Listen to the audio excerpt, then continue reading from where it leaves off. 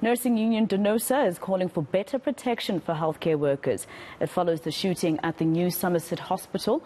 2 patients and a police officer died in the incident. The union also wants counselling for all staff members involved. For more on this, we're joined by Eleanor Roberts, Denosa's Western Cape Provincial Chairperson. She joins us now virtually. Thank you very much, Ms. Roberts, for your time. Tell me a little bit more about this nurse, this hero, who was able to subdue the suspect to a point where he handed his gun over to her. Good day. Thank you, and thank you. Good afternoon to the viewers. Thank you for the opportunity.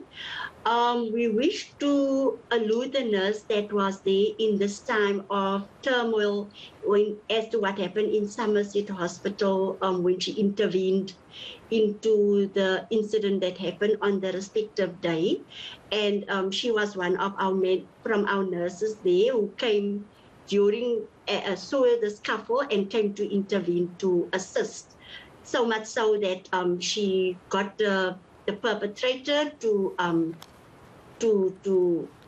leave the gun and stop the incident from going further of the speaking to the convincing the perpetrator. And we, as the Denosa, we say this, we called her a hero. How is she doing right now? I see that in your statement you're asking that she be given some time off to deal with the possible emotional trauma from that incident on Saturday evening. So do you know how she's doing?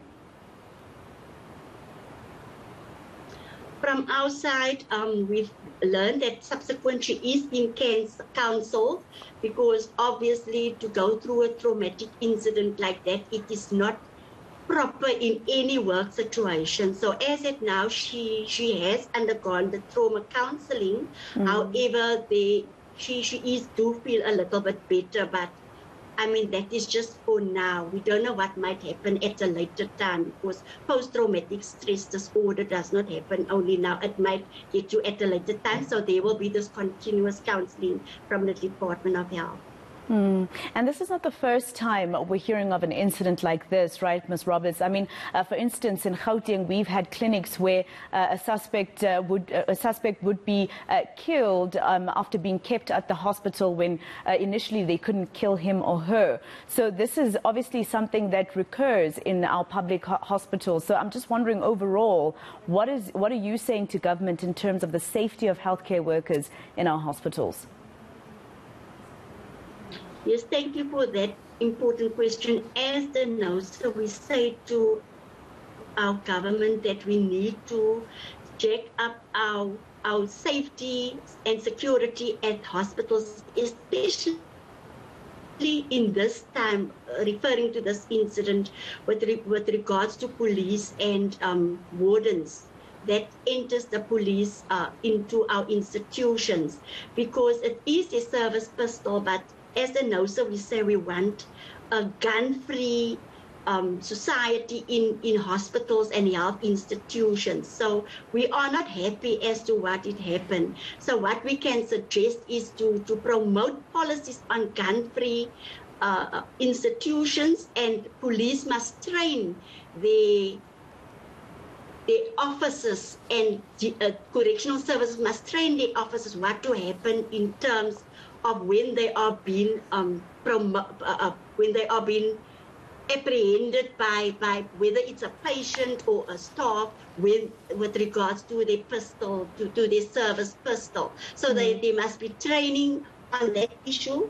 And then also the police in itself or correctional services should take accountability for future incidents that might happen as to this, so that this be prevented at further. It is quite unfortunate that it happened at Gauteng and now at Western Cape, and this is basically that is coming to the fore, that our policies must also be reviewed in terms of our health and safety and promoting gun-free societies in health institutions in South Africa.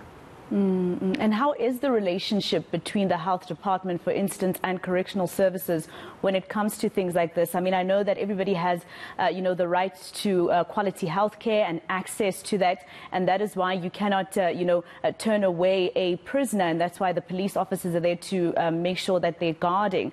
So how is the relationship between the health department and correctional services when it comes to cases like that? the relationship, we do have a relationship with what we call correctional services, with the South African Police Service.